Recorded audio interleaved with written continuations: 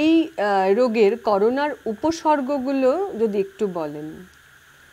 হ্যাঁ, corona virus একটা ভাইরাসটা একেবারেই নতুন। এর উপসর্গগুলো মোটামুটি এই 5-6 মাসের মধ্যে আমাদের অনেকটাই জানা হয়ে গেছে।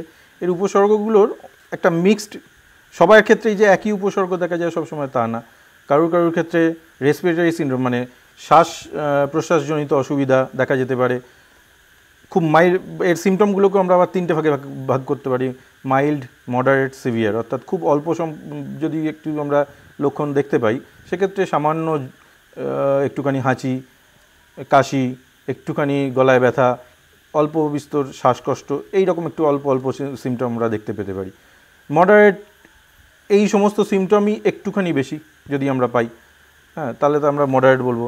আর সাংঘাতিক সিমটম বলতে খুব খুব বেশি শ্বাসকষ্ট, ঘরের মধ্যে যে ঘরের যে অক্সিজেন আছে সেখানে যদি অক্সিজেনের স্যাচুরেশন আমরা বলি, মানে রক্তে কতটা অক্সিজেন উপস্থিত আছে এটাকে যদি আমরা বলি, তাহলে সেটা যদি 95%-এর নিচে নেমে যায় তাহলে সেটা একটা সিভিয়ার শ্বাসকষ্ট হচ্ছে। যদি আমরা দেখি যে আমাদের যে শ্বাস প্রশ্বাসের হার এটা 25, 30, 35-এর জায়গায় চলে যাচ্ছে, হ্যাঁ, তো সেই রকম জায়গাতে আমরা বলবো যে শ্বাসকষ্ট খুব বেশি হচ্ছে।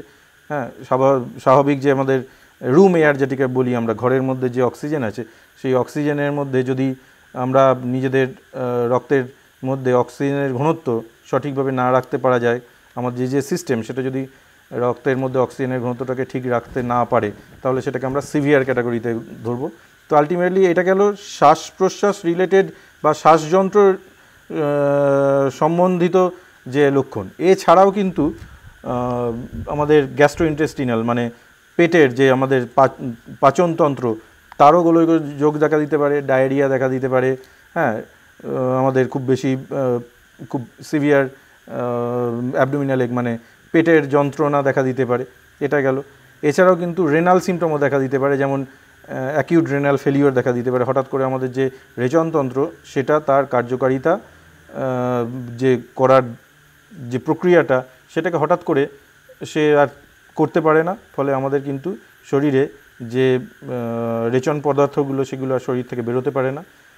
সেক্ষেত্রেও কিন্তু খুব সিভিয়ার ড্যামেজ হয়ে যায়, মানে সিভিয়ার ড্যামেজ হয়ে যায় যাকে বলা হয়। তো এবং জীবনহানিও সেক্ষেত্রে হওয়ার একটা সম্ভাবনা থাকে।